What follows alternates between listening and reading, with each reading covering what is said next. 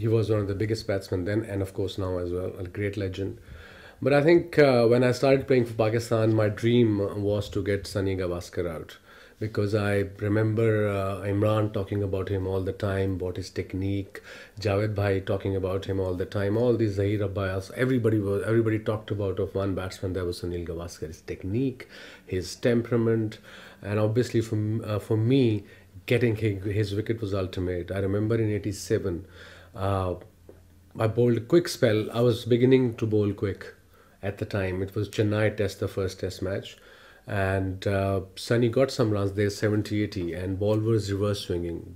And I bowled a couple of bounces. I still remember after 20 odd years, that he went up there on a front foot, then he came all the way back. Ball followed him. It was an in-swinging bouncer. Ball followed him. He went all the way, bent back, and he could see the ball wash past him.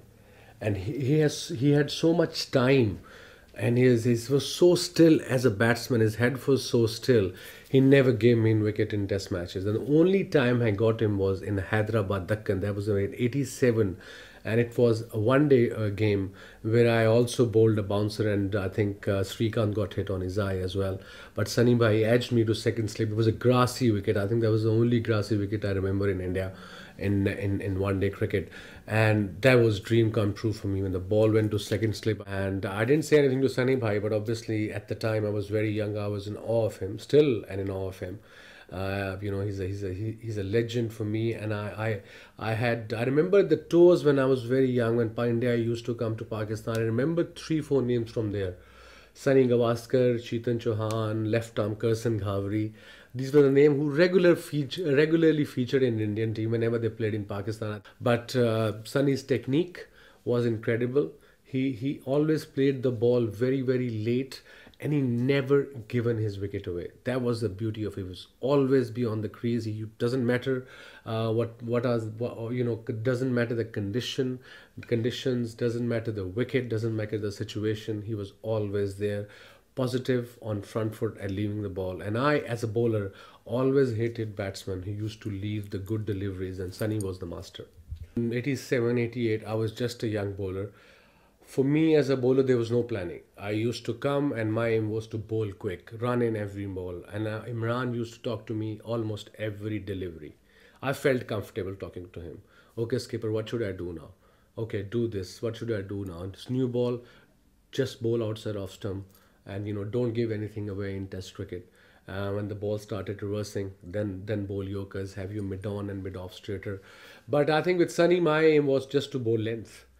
Just to bowl length and just to bowl within the stumps, because he was so he was so proper as far as knowing his off stump concern.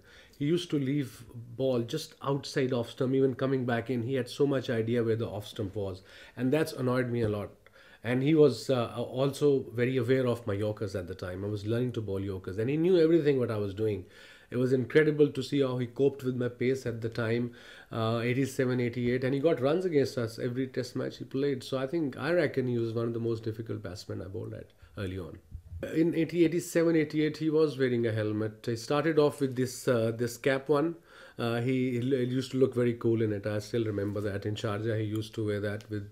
Yes, the batsman never wore a helmet. I said, okay, he's not gonna get drive from me again. Even with Richard, I used to bowl a lot of bounces because he never wore a helmet.